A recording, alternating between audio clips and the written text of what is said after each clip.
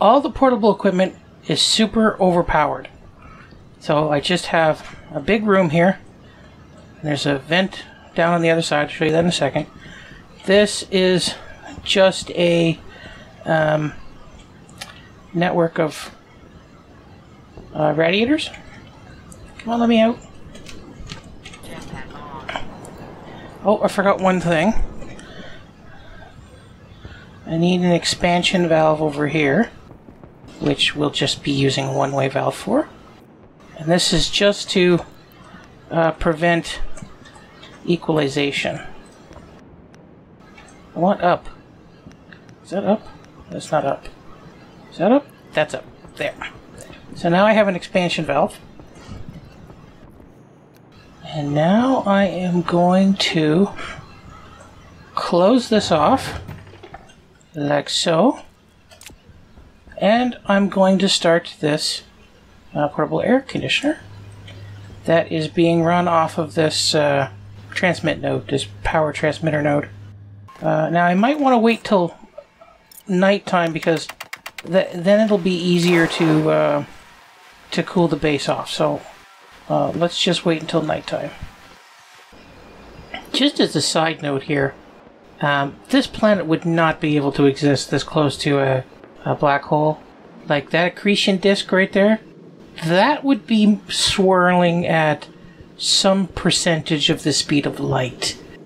I think it's above 30% the speed of light that accretion disk would be moving.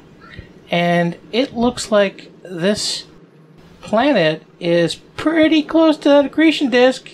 I'm pretty sure it would be torn apart by tidal forces, which, fair enough, that might be what it's doing in the game. That might be what the lore is, and why this planet is all full of cracks and lava and stuff, but it wouldn't be this stable. It would be gone. It would also be traveling around the black hole at tremendous speed. Okay, that's probably about as low as it's going to go. So let's now start this process. Yeah, it's nice and low. We'll seal the base up. We'll also make sure that there's no holes anywhere. I'm pretty sure I got them all, but never know with me. Okay, so now the pipe will become fairly hot, but the room should cool down. And there you go, it's cooling down fairly effectively. And even over here, where gas is coming out of here, it's still pretty low. And that's thanks to this this valve here, this one-way check valve, because it doesn't allow the air to communicate all the way through, so it's forcing the air out this way. So your pressure builds up high here, and there is actually a hole, and it's still cooling down. That's how overpowered that is. And it's driving off some of the heat out there. Now, it also could be that this portable air conditioner is super efficient. That actually might be probable. And that's why it's coming down so quickly. Or it could be that it was just cooler outside at that moment. No, I think it's still dropping. Yep, it's still dropping.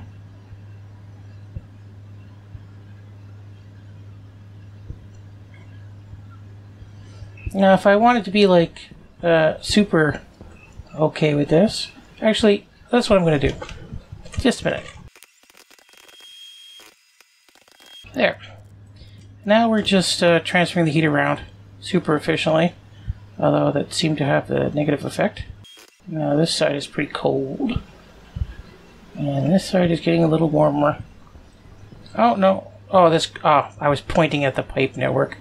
But that's it. It's obnoxiously efficient. I tried to do a 2-loop system where one portable air conditioner would be running off another portable air conditioner, just sort of creating a 2 different zones, but that didn't work. That was stupid of me. This seems to work fine. And just as long as this valve is here, everything is fine. We start sneaking in some gas. And even though I'm sucking air from outside and shoving it in here, the temperature is still going down. Like, I could probably add in a lot of atmosphere, and this little thing will just be continuing to chug away using almost no power. This battery's at like 74% now, but once you get down to a like a good level, you can turn it off, or you can put an IC onto this this transmitter to be able to shut the AC on and off. There is no. I looked a little bit, but I don't think there is a way to control it.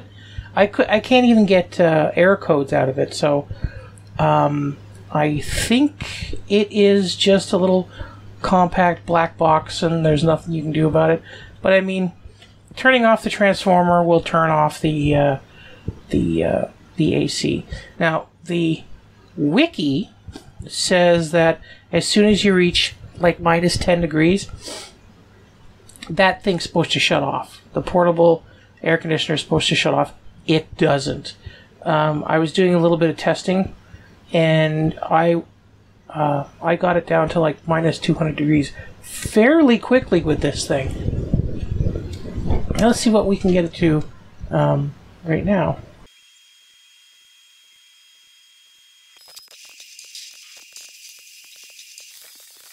Future me breaking in here because I'm about to come to a realization that this system is, that this air conditioner is rather temperamental. As you can see, it's throwing an error code, and I will figure out in a minute that it's because I have put an air filter in line.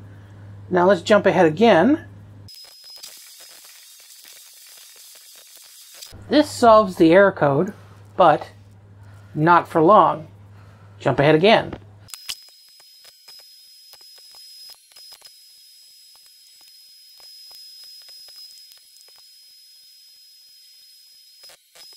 Here I cut in another one-way valve to see how hot the short length of pipe is.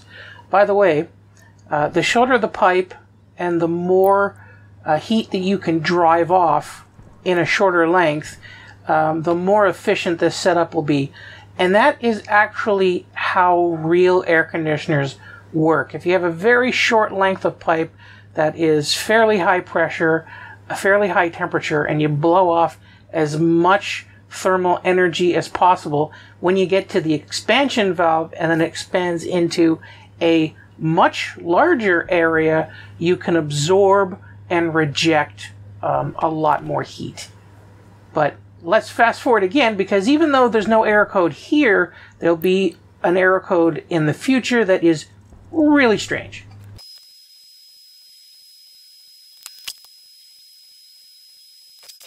At this point, I start noticing something strange is happening.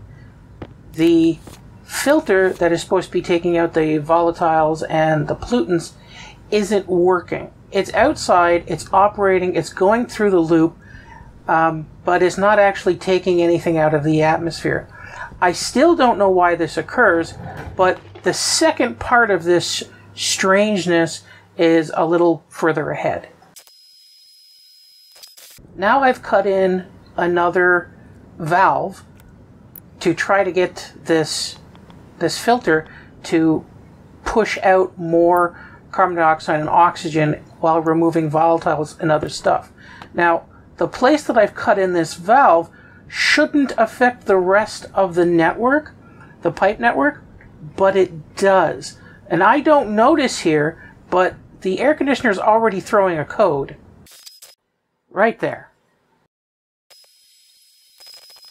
Now that the portable air conditioner has gotten used to the setup of the network, any changes start freaking it out.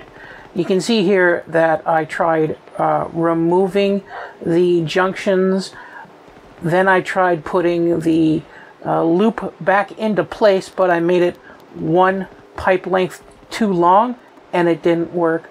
So it's really finicky.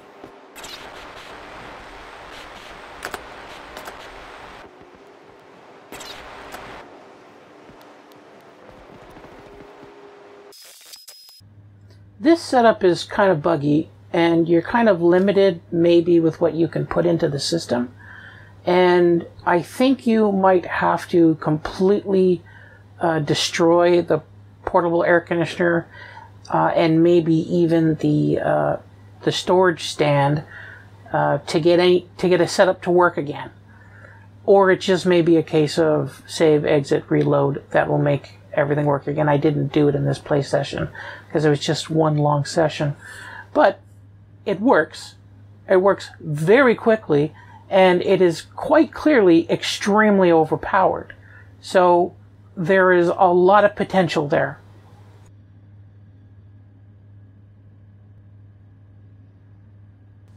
Oh yeah, and see you later.